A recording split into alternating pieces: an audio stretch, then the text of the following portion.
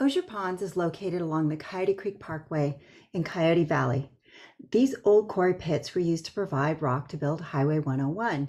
In 1995, Coyote Creek flooded and rerouted itself away from its main channel and into the ponds, creating new habitat. We're here today to explore nature around these ponds. BioBlitz events are a great way to get to see nature in an intimate way. Basically, you're looking at all living things, the biota, over a period of time, the blitz. Our naturalists will look for birds, bugs, plants, and aquatic creatures. This tour around Ogier Ponds is a virtual deep dive nature walk. We'll be showcasing each presenter to learn what they find. Hi, my name is Deb Kramer. I'm the Executive Director of Keep Coyote Creek Beautiful, and I'm really glad that you're joining us today for this virtual BioBlitz at Ogier Ponds. I've been working on Coyote Creek for over 6 years and have really enjoyed developing community relationships around our creek. Our mission is to have a vibrant Coyote Creek with clean waters, abundant wildlife, natural beauty for everyone to enjoy. Our activities include creek and trail cleanups. We've also hosted BioBlitz events. We have bike rides and other recreational activities, advocacy for the creek, offering it our voice, and education to K-12 as well as the general public. I'll turn it over now to my colleague Junko from Grassroots Ecology. Hi, I'm Junko Bryant with Grassroots Ecology. We are another nonprofit organization. We do habitat restoration work at various local open spaces and parks, ranging from Redwood City down to Los Gatos. We also do some other activities such as water quality monitoring on Stevens and San Francisco Creeks. And we've installed and maintained some rain barrels and rain gardens at various of our sites. And we're really happy to be here today, helping out with the BioBlitz and partnering with Keep Coyote Creek Beautiful. So thanks for joining us, and we're looking forward to see what we find out there. So we've talked about our organizations, Keep Coyote Creek Beautiful and Grassroots Ecology. I'd like to set the stage of where we are. So here is a sample of the Coyote Creek watershed and the creek itself, which starts at Henrico State Park. It flows through Anderson Lake, through Coyote Valley, into downtown San Jose, and out through Milpitas to the San Francisco Bay. Where the yellow circle is Ogier Ponds and Coyote Valley. Just to zoom in a little bit more, we've got Ogier Ponds, which is smack dab between Coyote Creek Golf Course and Anderson Lake, adjacent to Highway 101. So as you can see, it was a convenient place to get some rock to build that highway. So let me introduce our speakers today. So first we have Merav Vonshak, who is a community science organizer. She leads public events and programs in the South Bay, especially by organizing BioBlitz events and leading hikes and iNaturalist workshops. She's a leading community science programmer, such as in Pacific Newt's roadkill surveys and the Jasper Ridge Ant Survey. She also teaches natural history at San Jose State University and contributes to various science projects. Merav founded the BioBlitz.club, a home for community science events in the South Bay, where people can learn about future activities and download free material, such as bird and flower guides. She has a BA in biology, MS in science and ecology, and a PhD in zoology. Our next presenter is Claire Elliott, who is a senior ecologist at the nonprofit Grassroots Ecology, where she teaches about and restores nature. Claire teaches an annual naturalist class and water pollution prevention classes in schools. In addition to restoring ecosystems and open preserves, she designs, installs, and maintains green water infrastructure projects, such as rain gardens at rain barrel systems. Prior to joining the team in 2006, Claire worked for Stevens and Permanente Creek Watershed Council, Hidden Villa, consulting companies, the City of Palo Alto, and the US EPA. She holds a BS in biology from Cal Poly San Luis Obispo, 1 year of freshwater ecology studies at the University of Uppsala, Sweden. How nice would that be? and an MS in Environmental Engineering and Science from Stanford. One of the things that I'd like to share with you today is that today is the start of the City Nature Challenge. This year's challenge, like last year's because of the pandemic, is a self-guided one in the sense that we encourage people to go out and explore nature on their own. Using the tool iNaturalist, we encourage you to add the observations that you have into the program. Well, they'll automatically be entered into the City Nature Challenge for the San Francisco Bay Area. This is a 4-day event, April 30th through May 1st, so Friday through Monday, and we hope that you'll participate. Our naturalists will also show you how to use the tool, and during the event, I'll be able to pull up some of their observations. So now I'd like to turn it over to Merav.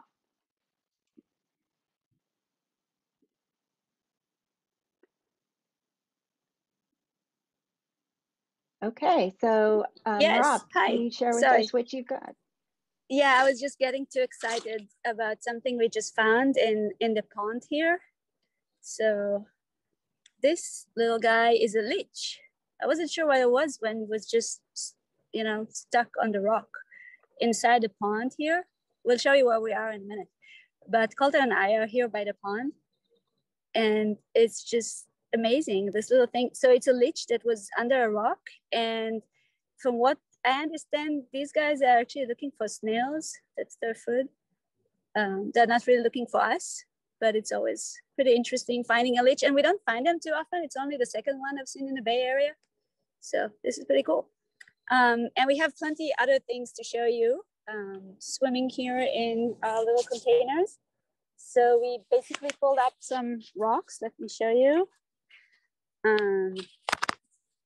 Yeah, so we have a few containers and a net, and we just pulled some stuff out of this really nice pond here. There are all sorts of non-native vegetation mostly, and some native vegetation that Claire will talk about later. But many interesting macroinvertebrates, little invertebrates that live here in the pond. And let me show you a few of them. So the largest one I've got is this Asian clam right here. So this is obviously a dead one. When they're alive, they'll have two valves like that, closing on the little creature inside. And all over the place, it's a non-native species that took over very successfully in the entire area.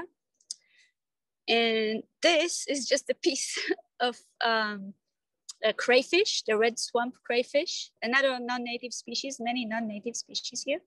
So this is a piece of a pretty big lobster-like creature, like probably at least this big. Maybe we'll still see one today. And then there are all sorts of really cool insects. So let me scoop them out of here to show you. So this one right here, this is a damselfly larva. So the adult, let me get another one. There's a prettier one. The adult is a flying predator insect. The larva is also a predator, it's just aquatic. So many insects finish their development in the water as aquatic larvae, and then the adults would fly out. And we'll show you how they do it later. Just again, I want to get closer. So I have a macro lens on my phone. You can get closer and view the damselfly nicely. So the head is up on top with two short antennae and large eyes so they can see their prey. And then in the back, you can see these tails. I think this one has only two. They should have three tails. Sometimes they have none. These are the gills. That's how they breathe oxygen from the water. And that's why we can use these creatures to learn about the quality of the water here. Because if the water is not good, if there's not enough oxygen in for them, they won't be here. We usually don't see damselflies and dragonflies. They're closely related to those guys as well. So we usually don't see them when we look at the creek, Coyote Creek or Guadalupe or other creeks closer to downtown San Jose, where the water is not as clean as they are here. So we won't see these guys. But here the water is pretty good. We'll talk about that later a bit more. Claire would mention that. But we can also see other creatures that could be used as bioindicators. We could use them to learn about the quality of the water here, like this caddisfly larva. So this guy could kind of tolerate low levels of pollution, unlike other caddisflies that are even more sensitive. And we found some adult caddisflies that we will share later. So having a large biomass of caddisflies and also mayfly. So this is a mayfly larva. It's a different kind of aquatic insect. Okay, so you can see the mayfly has gills at the side of its abdomen. Let me put it here to be more stable. Okay, now we could get closer. So you see these little leaves-like structures on the side of the abdomen. These are the gills of the mayfly. So it also needs to get dissolved oxygen from the water. And mayfly larvae are very sensitive to pollution as well. So we won't find them unless the water is really clean. So usually we won't find these guys in downtown San Jose unless the water has been cleaned, which is nice. Okay. Let's see who else we've got here. I've got the flatworms. You can see if you could see one right there at the side of the container, of my mochi container. Very important that it's mochi. Let's see. Oh, yeah. Can you see that? That's a flatworm. These guys are really cool, but they can actually tolerate any level of pollution. You'd find them even in highly polluted areas. Same as the snails. So we have a few different species of snails here. Unfortunately, these little ones here at the bottom of this container, these are the New Zealand mud snails. So you could guess that they're not native. This is actually a highly invasive species that is now spreading around the South Bay. We started seeing them more and more in our creeks and ponds. And that's really bad because they take over entire habitat. There could be tons of them in the habitat. And this one is a different kind of snail. The one here, yeah. Okay, so we have a few different species of snails. Snails are less sensitive to pollution, so you could find them even where the water is not very clean.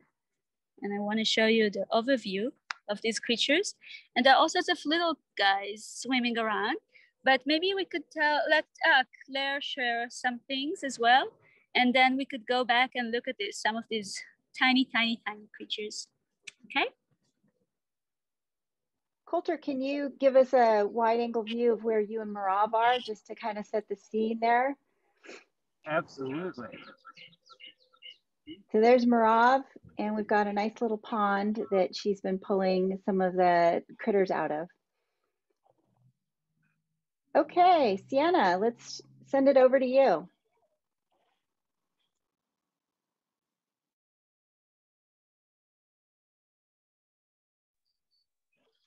Hi, this is Claire over here on the other side of the pond. I'm down here exploring, looking for, I was hoping to find the exuvia of a dragonfly. I did find a damselfly, and hopefully I'll be able to show it to you with my hand lens. But I wanted to first give you a little bit of an idea of where we are in this pond. It's about 50 feet from where Coyote Creek enters this pond. So when Coyote Creek changed its course and filled up these old gravel quarries, it created these nice freshwater ecosystems, which is great for some species, but not so great for the migrating anadromous fish like steelhead and salmon, because they enter the pond. And one problem with ponds in general is that they don't have a directional flow, so fish sometimes can't find their way. But Jerry Smith, the fish expert at San Jose State, says that's a lesser problem here than the fact that the warm water is great habitat for things like largemouth bass that just gobble up all the young steelhead and salmon, and they can't make it back. They can't make it through to get back out. Sorry, I'm having headphone problems. I keep wanting to fall into the water. So I put my scarf over it. So we're going to head over there in a little bit so you can see where the creek enters the pond. But anything trying to get up into the creek is challenged by this being a pond full of predators. But there are a number of insects in here. I found the exuvia of a damselfly, although I may have just lost track of it when I was looking further for the dragonfly larva. They're really my favorite of the aquatic insects because they breathe and transport themselves at the same time. They scoot around with jet propulsion from the water. They bring up their butts. So they suck water in because that's where their gills are, is on the tail end, inside of them.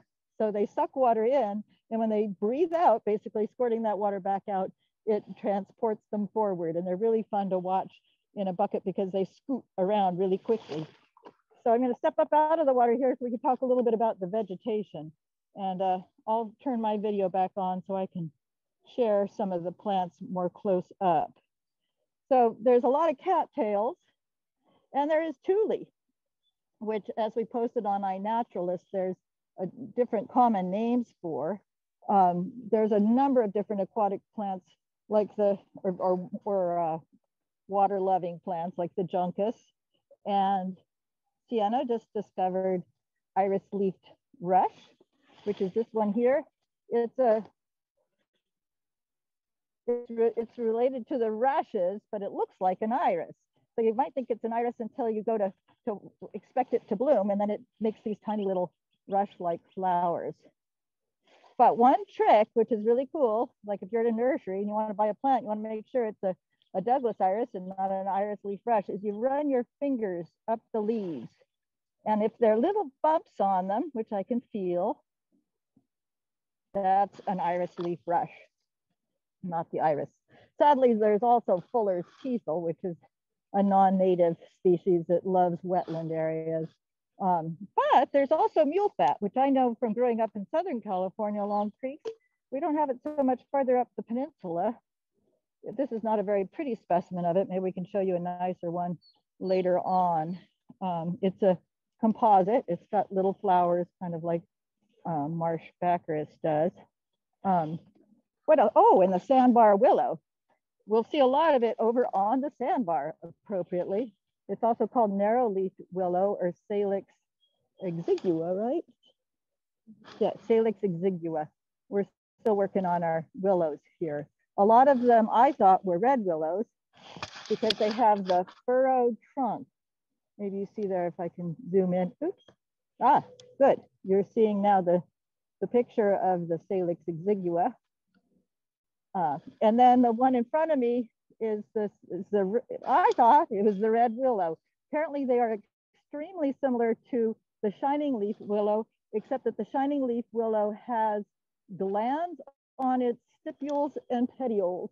So we're still, did you end up finding, I'm gonna have you look at Sienna. I didn't see glands. You didn't see glands. I need to look with a hand lens. Okay, well maybe when we have a break and Merav is talking, we'll look at them with a hand lens. Oh, there's a gall on this leaf. Let me see if I can reach it. I'm rather short. Let's see. You want to pin my video again, Deb or Junko? Can you guys see the red galls? I don't know if it's in focus because my glasses are all steamed up. Could you show a close-up?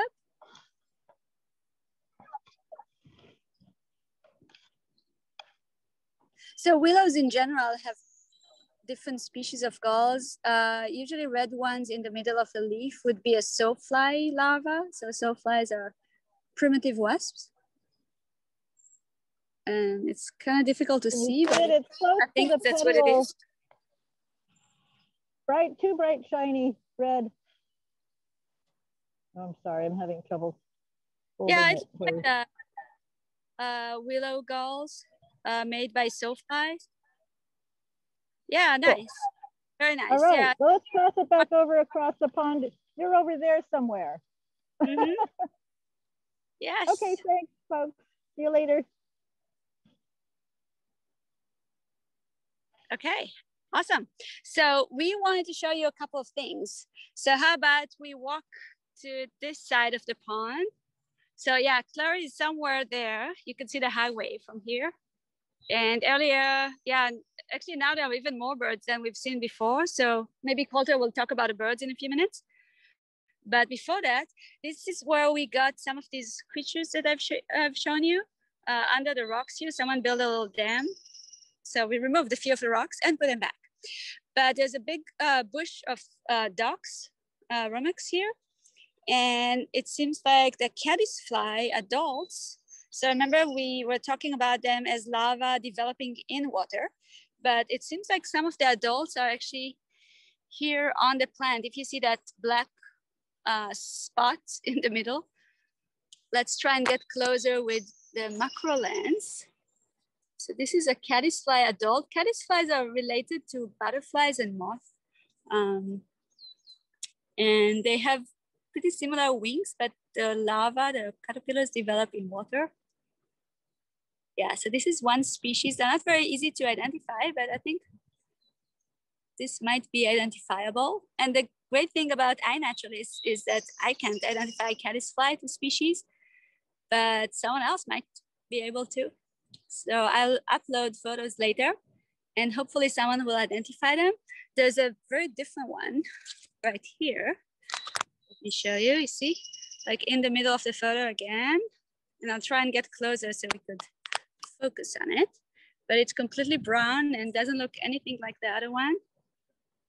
So caddisfly, it's a big, of course it took off. It's a big group of insects. There are many, many different species in different families that don't really look alike. Just the larva is very different between these families. And yeah, hopefully you can see this guy. As you've seen, once you disturb them, they take off, but sometimes you could get pretty close. The first one we've seen pretty well. Let me see if I could find another one, because there are a few of them. There's another one, while making sure that I'm not going too deep into the water. Oop, yeah, took off again. Okay, so we saw a damselfly for a little bit. And yeah, I could, oh, and there's a really cool spider here. So spiders often would build a web. This is a web building spider called long-jawed spiders. It belongs to that family. See it on my hand? So they build a nice orb web right on top of streams and ponds often, because there's so many different insects that would either come here to get water from the pond or develop in the pond and then try living, and they would eat them.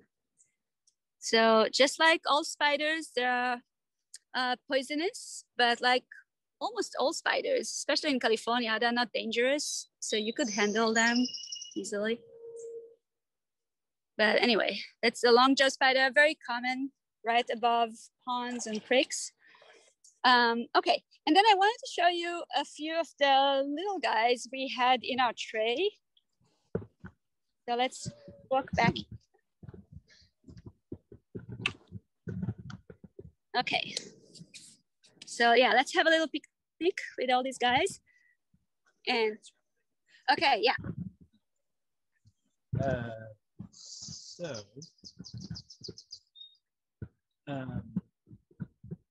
I've been hearing a lot of birds around here recently, and my best guess is that it's some sort of wren. If I had to guess, maybe a bird wren, because we are around all these nice green plants. I've also seen at least one common yellowthroat. It's a beautiful. I think you need to mute over there and maybe get closer to me so they could hear you better. So if it was too garbled that first time, I saw a common yellowthroat, very beautiful bird. It's very small, it has a black neck and also a yellow neck, a black sort of mask across its eyes. And I also saw a green heron flying overhead. That was very cool.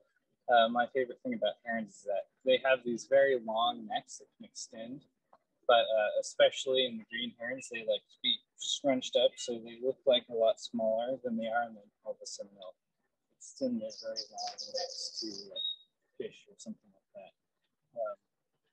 Yeah, those are some of the birds I've seen so far. How about the birds in the lake? What have we seen there? Oh yeah, so earlier when we got here. Oh, and just a second, this is the green heron. Very beautiful bird. Because Junko is sharing a photo of the green heron, which is awesome. They're absolutely one of my favorite birds because they're just so awkward. And they only get more awkward when you hear what they sound like. It's like a frog, almost frog-like.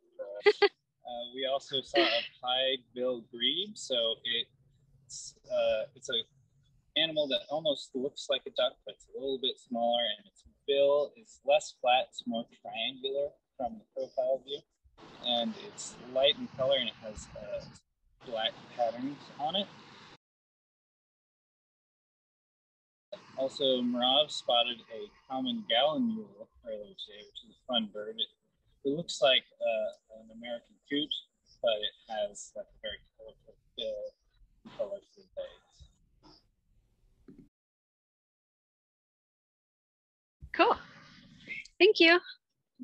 Yeah, so lots of birds, and we keep hearing all sorts of bird songs, and I'm lucky to have Coulter here because he could identify at least some of them.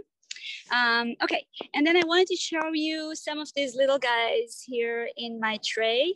So these are little, very small things that I got with my net, and otherwise I wouldn't be able to see them probably. But what I'm going to do now is I'm going to share them with this other lens. Hello.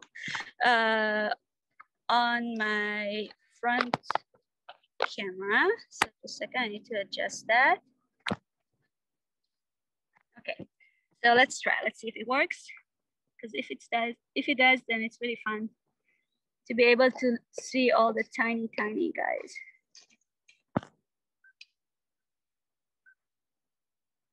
Okay, so what I'm doing is I'm trying to scoop out, and you can actually use Coulter's view for a second, because then you'll be able to see what I'm doing. Yeah, thank you.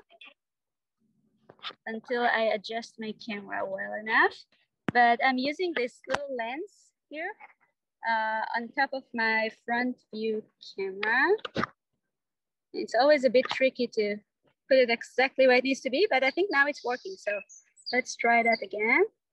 If you could change to my camera. Yeah, so now it's where it's supposed to be. And let me get another critter here.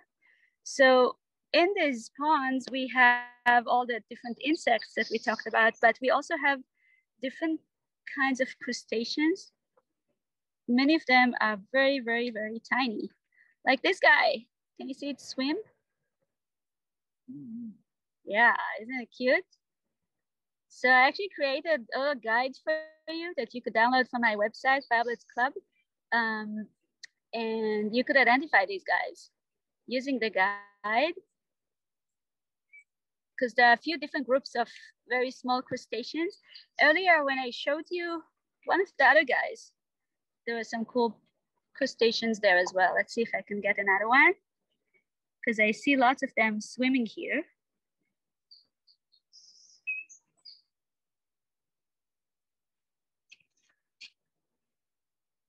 Yeah, and you can even show the flyer if you'd like and share it with them. Yeah, but anyway, you can see some of them swimming here. Yeah, these are the guys. Okay, so this is one side. The other one has this crustacean in it. Yeah, and you can see that they come in all sorts of sizes. Yeah, so these are the crustaceans, and we have these guys over there in the guide. There was another one that I didn't show you earlier. Let me switch to the other camera. Okay, yeah, so let me show you these guys, because these are pretty cool. And the interesting thing about these macroinvertebrates is that in some places you just have none of them. And then in other places you could have hundreds or even thousands of the same kind. This is a water boatman. It's a true bug. True bug is actually a common name for a group of insects. So this one is called water boatman. Where is it? Sorry. Oh, here it is. So you see it uses its legs like flippers They can swim very well, and they actually don't need to breathe dissolved oxygen. They take a bubble of air, atmospheric air, under their abdomen, and they use that to breathe oxygen. And when they ran out of oxygen in that bubble, then they have to get up to the surface and get the new bubble of air. We got a question from the Yes. audience. What do the tiny crustaceans like to eat? Oh, that's a good question.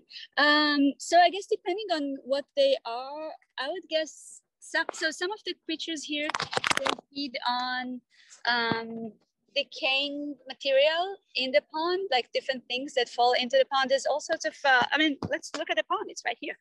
So there's all sorts of like organic matter here, different algae and both algae that grows in the water, but also leaves and other plant material that would fall into the pond and into creeks. So they might be feeding on that. And then we have the predators like the damselfly larva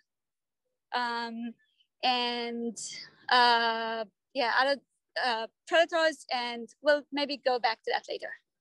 Okay. So yeah, let's move to Claire.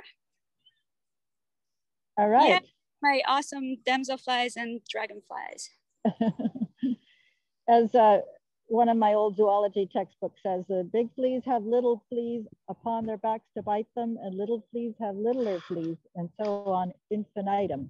So that's just because the crustaceans eat littler crustaceans, and so on.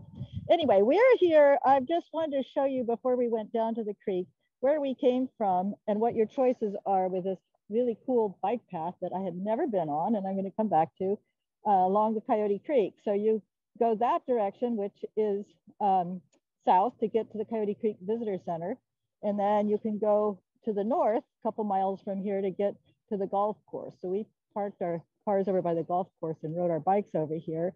You can see the landfill. I think that's correct, Deb, is that right? The landfill across the highway there.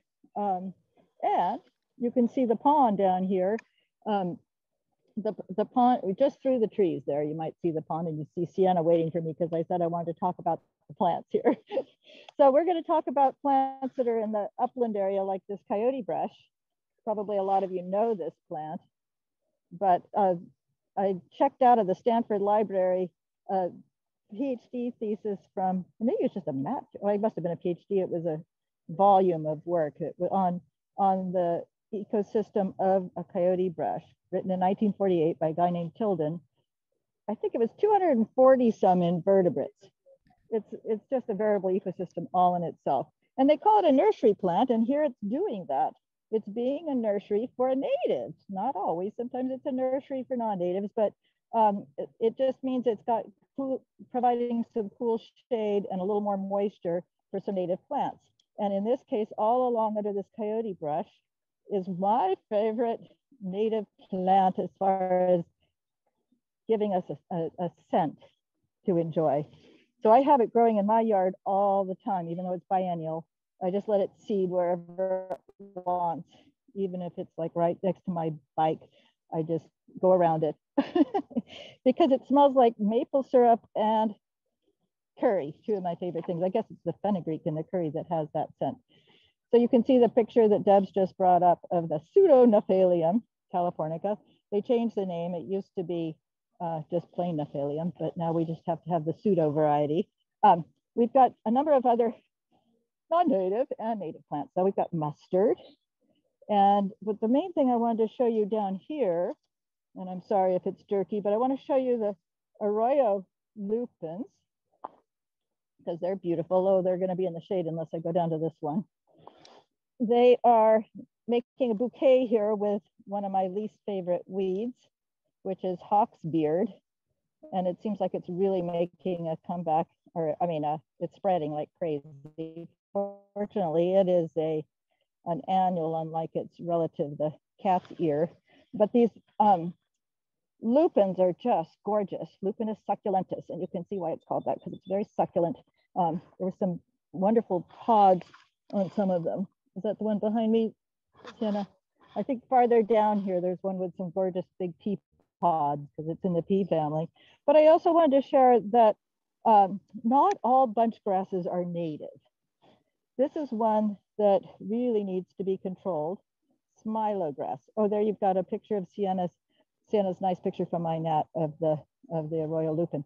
But here we have this grass I should have given Deb a picture of because it's really important for everybody to know, because not all bunch grasses, some people hope that all bunch grasses are native. They've lost their seeds for the year, but you can see that it will have an array of tiny little kind of roundish seeds on these, I guess they're panicles. And then it's got very jointed stems, a little bit of red at the nodes. And it's just a big bunch. Unfortunately, it doesn't have terribly deep roots, so it's pretty easy to dig them up, but they are spreading throughout here. We're gonna pass it back over to Merav soon, but oh, there's a beautiful patch of, can I zoom in? Maybe I can't on Zoom. I can't zoom on Zoom, but there's some California poppies over there that are just beautiful. A nice little remnant patch, I assume. Underneath the eucalyptus, but also the willows and a cottonwood, which is lovely to see. There's also a number of sycamores around here, and I'm hoping they're all the native sycamores and haven't hybridized with our London plane trees. They're not looking that great, some of them, because I think they've been separated from the floodplain. You know, there's not enough water getting to them. You can see just over the top of Sienna, or just to her side, there's some dead branches. That's of a sycamore tree. All right, thank you. We're gonna head down to the creek now. Merav, are you able to take it back?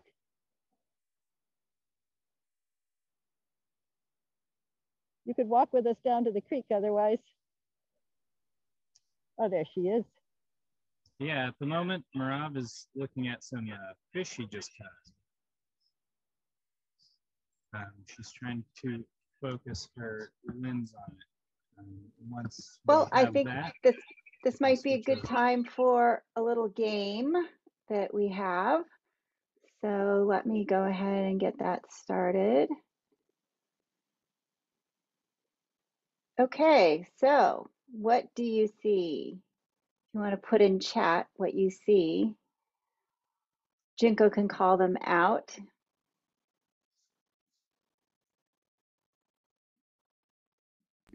We have toad. All I see are sticks, you guys.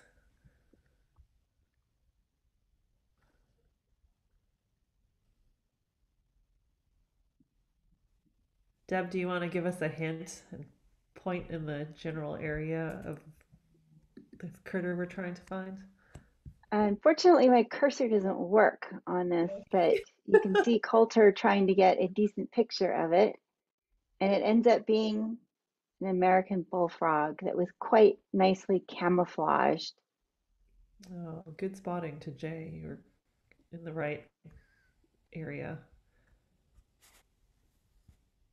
So yes, you can see it's towards the middle of the image. Okay, Merav, are you ready? Of course I'm ready, yes. You're ready? You were born ready, girlfriend? Yes, I was. Yeah, okay. So yeah, you could choose either way. You could see me or you could see the fish. So we've got all the fish. It's probably a mosquito fish. There are a few different species of fish here. Unfortunately, of course, some of them are non-native. It's difficult to tell if it's focused or not. Maybe I'll just share. Quite. It's not quite, right? So let me just No. share. Here's the fish. There are plenty of them swimming here. It's probably the non-native mosquito fish. Let me just release the rest of them. And then I can share a photo I just took. So just a second. Okay, so let me share a photo. Like this one. Yeah, so this is probably one of these mosquito fish. I'm not 100% sure because I'm not very good with fish, but again, I'll upload it to iNaturalist and someone will be able to tell me. Okay, and now I wanted to show you a couple of things, just a second. Okay, so we want to also take you for a little walk here into the pond. I hope Coulter. Oh, Coulter doesn't have boots. So, well, I don't know if Coulter is going to follow or not. But one thing I wanted to show you was this exuvia, which is a skin of damselflies. So we saw the damselfly larva. Oh, and here's an adult. Look at that. It's right next to me. But yeah, didn't stay there. Okay, so this is the damselfly. Wow, it's so difficult to see. Yeah. So this is the damselfly skin. We saw the little larva, the little predatory larva that lives in the pond.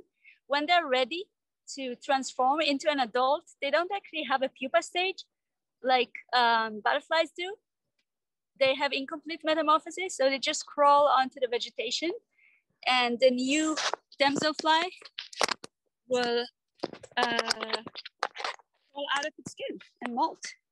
Okay, so we see that often on different plants. And you know, when we try to record nature observations, then if we see the damselfly, that's great. If we see the larva, that's great. But sometimes we just see things like that, and we could record that as well. We could take a photo of the exuvia and say, well, damselflies live here. Okay, and yeah, I'm trying not to fall into the pond, because that would be kind of fun too.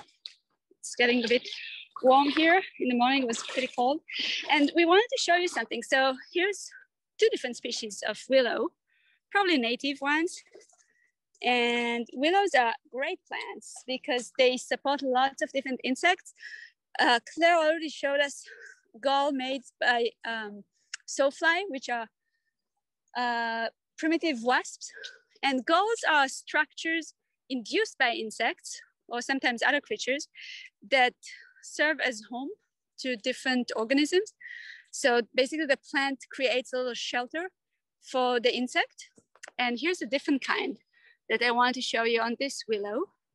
And unlike Claire, I'm not very good with identifying willows, but look at that. So this is like a normal growth on willow, okay, just leaves. And at some point they have their flowers. Oh, and there's actually another one of these caddisfly adults. Let me show you that. Oh, of course, it's no longer here. Never mind, the caddisfly. But anyway, so this is what it normally looks like. And then this is what it looks like. Yeah, this is Coulter hiding. This is what it looks like when it's full of galls. And oh, and another one of these spiders we've seen before. Okay, hiding. So this is a gall made, I'm not sure by what, because I've never seen one like this before. There's a new book that just came out last week, and maybe it's in there, but it could be a new species because galls are really understudied and we don't know much about them. I would guess that this one is made by a mite. Mites are tiny arachnids related to ticks, and some of them create galls. That usually looks like this part. And yeah, usually they don't look like this. But anyway, these creatures develop inside and the plant create this structure for them, not because they want to, just because the organism hacked into their systems and made them do it. Yeah, and there are lots of different species of galls. The Bay Area is very diverse, especially in oaks. And you could download the guides that I made and go out and look for them, because this is the best time to look for spring galls. In the middle of the summer and in the fall, there's some even nicer ones to see. So yeah, hopefully you'll go out and try and look for them. And for the City Nature Challenge, this is something really cool to observe because they're very understudied and we would like to document them more. So it's nice to tell people about them. I want to show you a spider crawling on this willow. So it's kind of in the middle of my frame. It stopped moving. Yeah, now it's moving a little bit. This is a jumping spider. So jumping spiders are a large family of spiders. You can see it going down. It's a pretty small one. There's some much larger ones in the Bay Area still there. This is probably the zebra jumping spider. There's a genus with a few different species, I think. But yeah, you can see it right there. So you see, once you start looking, you'll find lots of other things. Claire, would you like to show us something? Or otherwise I could do something else here with the willow. I'm actually going to do a little poll real quick before we switch over to Claire. Okay.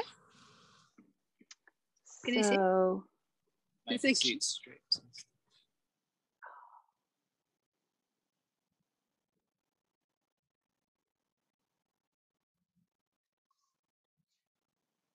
so where Claire and Sienna are, it's pretty open and you're able to see a lot of the valley. So here's a poll. Which large bird recently returned to the valley after nearly 100-year hiatus? You've got three choices: a condor, a Swainson's hawk, or a flamingo.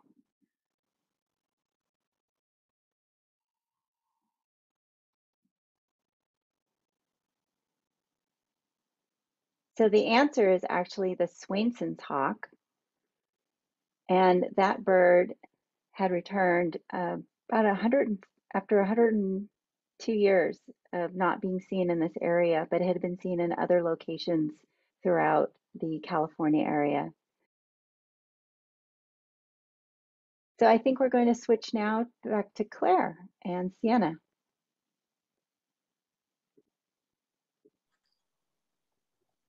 All right. We are now down at the creek. You can see I've shed a few layers because it's getting warm out here. I look pretty silly, don't I? Well, I've got two pairs of glasses on. I have not paved and gotten bifocals yet. So I'm wearing the ones that help me see the tree, the birds and the trees, and the ones that help me see my phone and the bugs. But we are down here on the creek. I've got to turn my phone back around. And I guess you can see from Sienna's view too, that the creek is flowing from the south, north into the pond, and we'll work our way down so you can see the mouth of where the creek enters the pond. But I took a sample with my D-net, which is this contraption that allows you stick it down into the rocks, and then you stir up the gravels and the cobbles and see who is lively and can swim out of that. And so I will wash this carefully and bleach it when I get home, because we don't want to move New Zealand mud snails around. That's a very important thing, to clean your boots, clean all of your equipment you've had in the water. But let me show you what I have. And let's see. I dropped my backpack and it had my macro lens in it, but you've seen a lot of these close up with Merav. Is it gonna let me zoom? Oh, that's right, Zoom doesn't let me zoom. Yes, please. And my blue jacket in case it's in there. Anyway, what we have here in this ice cube compartment is a very large version. I don't know if, can you put up the picture, Deb, did I put the picture of the isopod? An isopod is a crustacean like a pill bug, and this is an aquatic pill bug, which are mostly marine. There are very few freshwater pill bugs. And here's the cute guy I found. He was only about maybe a centimeter long. And there were several of them that size and smaller. This guy, no, I'm sorry, maybe about, a third of a centimeter. This guy is probably a couple centimeters long, but the same, I'm pretty sure the same species. And yeah, as Junko said just in the chat, she loves the beady eyes. I think they look like something that somebody like Studio Ghibli ought to make an anime out of, a story of the aquatic isopod. But we have a couple of different kinds. I was hoping to remember the name of this caddisfly that's kind of green. I had him in the ice cube tray, unfortunately in the same section with the other caddisfly over here on that side, and they were trying to eat each other. So I had to separate them. It looks like he's not trying to eat the mayfly he's in there with. But you can see the bucket that I emptied the net in is just lively with the little mayflies. And another one of the bigger isopods. Now, the picture that you could see on iNaturalist of the ostracod, the seed shrimp, And the tiny little mite I collected with my plankton net. Karan, who's on this call, or was at the beginning, he helped us to develop a microbe and sewage curriculum for our school water pollution prevention program. And I got so excited about things that you need a microscope to see that I've bought myself a microscope. And I only use a dissecting scope to get that picture, but I'm gonna try using a microscope on a sample. I'm gonna collect a sample in this plankton net, both from the creek and from the pond, and see what I can find that's different. For our California Naturalist class last year, I hadn't bought a plankton yet, so I made them, 2 or 3 of them for the class to use, out of my mother's old nylons and a spice jar duct taped on, just a piece of wire from a clothes hanger, and I just stitched it on, and it actually worked pretty well. We used it down in the Palta Baylands and found a number of really cool plankton that were out there. So there's a lot of fun ways to find, simple and cheap ways to find little tiny guys as well. But let's scroll around and see here what the vegetation is like where we're sitting. You can see in the sunshine over there by the tree, there are watercress, which is kind of naturalized all over the world. That is edible. It's in the mustard family, has a nice mustardy, spicy flavor. There is, oh, you want to show the mugwort. Can you get the camera on the mugwort over there, Sienna, or is that? You see Sienna's camera is on mugwort, which loves it along creeks. It's a plant that if you collect it, it's supposed to give you lucid dreams if you put it in your pillow at night.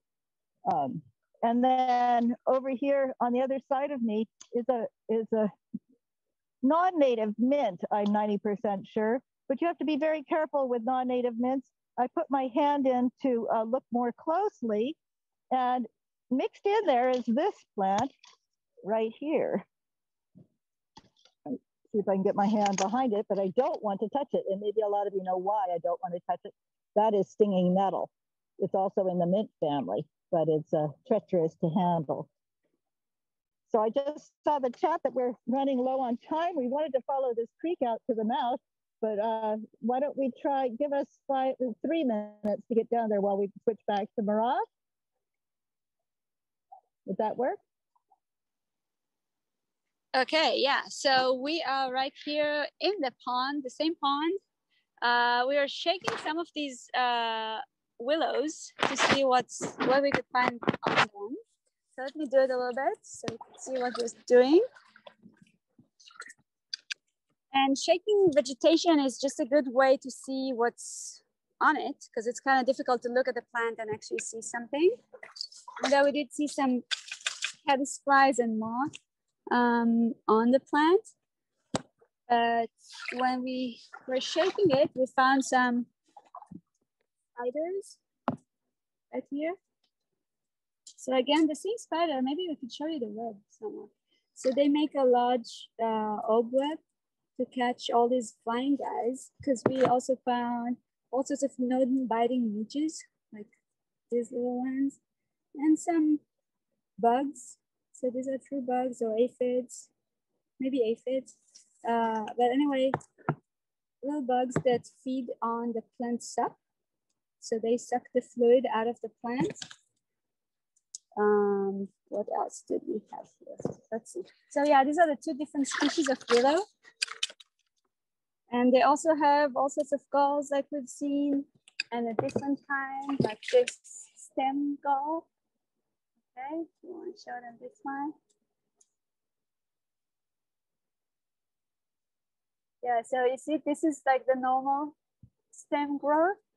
And then this one is what it looks like when there's someone developing inside. And in this case, I can't remember, it's either a midge or a sawfly again, but there are a few different insect groups that use willow, which is great.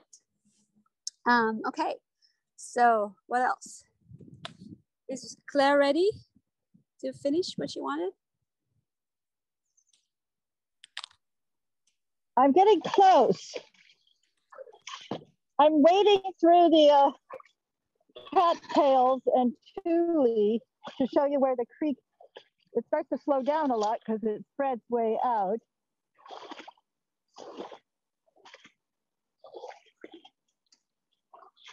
Merav, maybe you can talk about the swallowtail butterflies as she's making her way.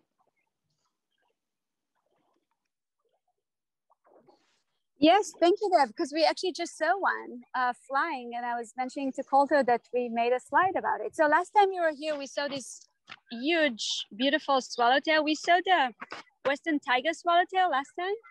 Now I can't even tell which one it was. It could have been the tiger swallowtail. It was just, passing by quickly. We have 4 different species. It's mostly like 3 that are kind of common in the South Bay.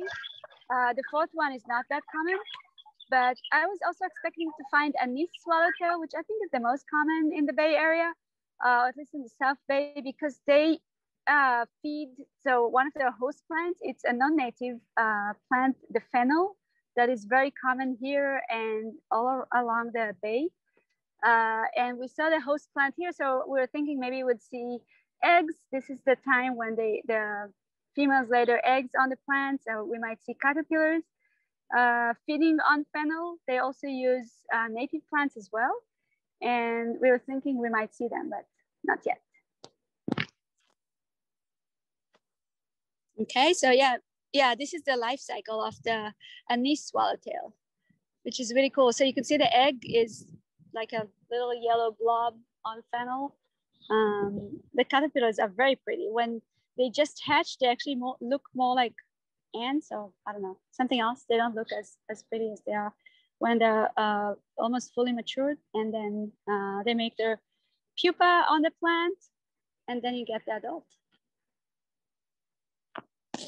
Great, thanks. Let's go back to Claire. It looks like she's gotten to where the Coyote Creek dumps into the into the lake there. I have. I'm getting a little stuck in the mud here, but I can see a coot out there. I'm at the opening of the creek, where it enters the mouth, and I can work my way up a little bit, so you can see it's very slow here. So it's gotten shallow, but it starts to flow more swiftly as we get up. You can see the creek flowing in to the entrance of the pond here through a thicket of willows. These are the sandbar willows, the really narrow leaf ones. And there's a sedge. Sienna, remind me which the smaller of the 2. They're both really big sedges. There's it's called a bulrush, but we're pretty sure it's a sedge. And it's this one was sedges have edges, but they called it a bulrush. And then there's a smartweed. It's in the Polygoniaceae family. We haven't remembered exactly what the species is. Then we've got some little tiny floating plants here. But in my haste to find them, all of a sudden the name went right out of my head. Somebody help me. The tiny, it's not the azolla, the fern that's in the pond. It's the